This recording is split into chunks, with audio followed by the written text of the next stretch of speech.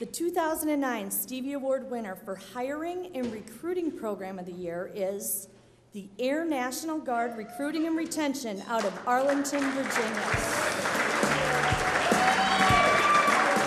Here to accept the Stevie is Chief Master Sergeant Dion Adamson.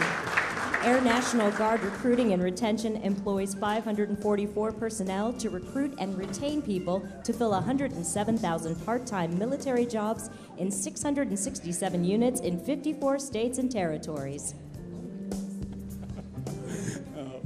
Thank you so much, Stevie Awards, for this great recognition. I'd just like to first of all thank Bill Brooks, the founder of the Impact Selling System, for all of his work that he's done with the Air Guard. To his two sons who are in attendance today, Jeb and Bill, your father is loved by the Air Guard, and we miss him sorely.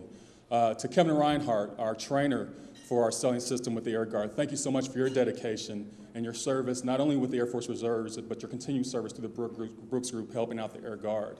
To our 600-plus recruiters and retainers with the Air Guard, I just want to thank them for their dedication to service and their continued hard work with meeting our goals.